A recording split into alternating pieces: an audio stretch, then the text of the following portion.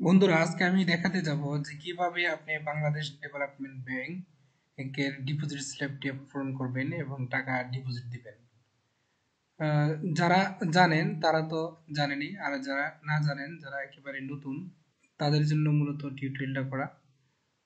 তো আশা করি আমার টিউটোরিয়ালটা দেখার পরে আপনি নিজে টাকা ডিপোজিট দিতে পারবেন এবং ফর্ম ফিল আপ করতে পারবেন। তো যারা এখন আমার চ্যানেলটা সাবস্ক্রাইব করেন নাই, প্লিজ সাবস্ক্রাইব মাই চ্যানেল, এবং যারা সাবস্ক্রাইব করেছেন তাদেরকে অসংখ্য ধন্যবাদ।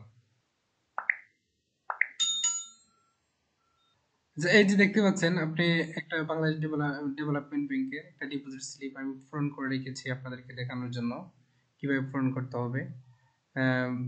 তো এখানে আপনি যে ব্রাঞ্চে টাকা ডিপোজিট দিবেন সেই ব্রাঞ্চের নাম লিখে দিতে হবে। সাপোজ আমি উত্তরা ব্রাঞ্চে দিচ্ছি, তো উত্তরা লিখে দিতে হবে। ডেট বসিয়ে দিতে হবে উপরে। অ্যাকাউন্ট নামটা এখানে দিয়ে দিতে হবে, কি নামে অ্যাকাউন্টটা করা। তারপর এখানটা কি টাইপের, সিডি নাকি সিসি। তারপর অ্যাকাউন্ট নাম্বারটা এদিকে বসিয়ে দিতে হবে। তারপর আপনি ক্যাশ দিচ্ছেন, এই ক্যাশে টিক মার্ক দিয়ে নেবেন। কত টাকা দিচ্ছেন, 20,000। তো 20,000 নিচে আবার লিখে দিতে হবে, আর এর পাশে লিখতে হবে 20,000 অনলি। তারপর আপনি এদিকে মোবাইল নাম্বার দিয়ে নেবেন, ডিপোজিটের সিগনেচার দিয়ে নেবেন। পাশাপাশি আপনি এনআইডির সাথে রাখবেন, এনআইডি ব্যাংক চাইলে আপনি দিয়ে দিবেন। এগুলো আপনি যদি ক্যাশ টাকা ডিপোজিট দিতে চান।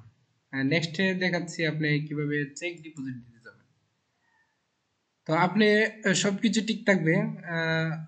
উত্তরা ব্রাঞ্চ, নাম, ডেট, আপনি যে ডেট দিবেন, তারপর এখানে আপনি চেকে দিচ্ছেন, তখন আপনি চেকে ক্লিক করে নিতে হবে, টিক মার্ক দিয়ে নিতে হবে।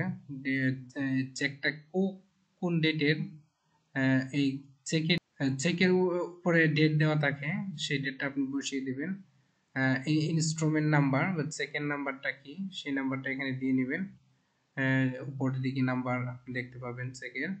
পে ব্যাংক, কোন ব্যাংকের চেক, সাপোজ ব্যাংক এশিয়ার চেক আমি দিলাম। কোন ব্রাঞ্চের, গুলশান, কত টাকা, 20,000। এইদিকে লিখলাম 20,000, 20,000 অনলি কথায়। তো মোবাইল নাম্বার দিয়ে নেবেন, ডিপোজিটের সিগনেচার এখানে দিয়ে নেবেন। তো এনআইডির সাথে রাখবেন, এনআইডি ব্যাংক চাইলে আপনি দিয়ে দিবেন। তো আশা করি বুঝতে পারছেন, আপনি পারবেন। তারপরে যদি কোনো প্রবলেম হয় তাহলে আমার কমেন্ট সেকশনে জানাবেন, আমি অ্যান্সার দেওয়ার চেষ্টা করব। Thanks for watching. If you think my video is informative and helpful for you, please like, comment and subscribe my channel. Thanks for watching.